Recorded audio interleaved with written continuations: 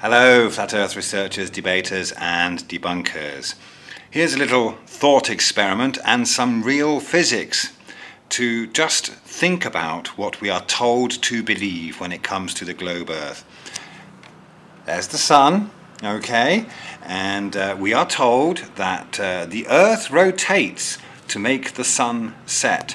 So I've got a little table here, all right, and there's a can here.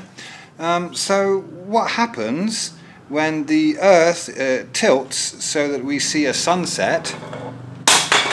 Oh dear, oh dear. Oh, there's the sunrise because the Earth is coming back round again. Yeah?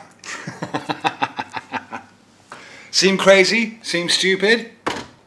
Yeah? Just think about it. Just think about what happens the moment something tilts. Yeah? Okay? It's physically impossible for us to be on a spinning ball Earth. Physically impossible. Let me go and get my can again. Hang on. Yeah?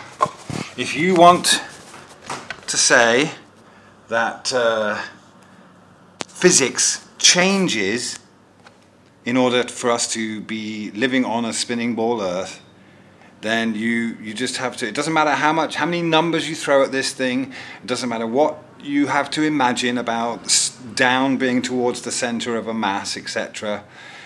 If you can't demonstrate that this doesn't happen when the Earth moves, then it just ain't physics and you're living in a fantasy world. Yeah?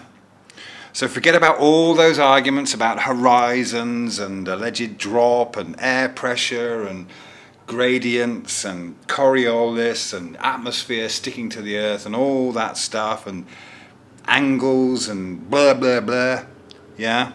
The simple fact is that things like the physics of water, which must be contained, and if it is tilted, will demonstrate that tilt. If it's not contained, it will flow. And if it's on a moving Earth, then it will also move. Yeah? This is real physics, folks. Yeah? Oh!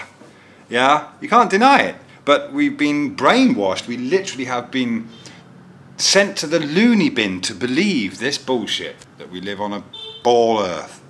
It's mental. Time to grow up. Thank you very much.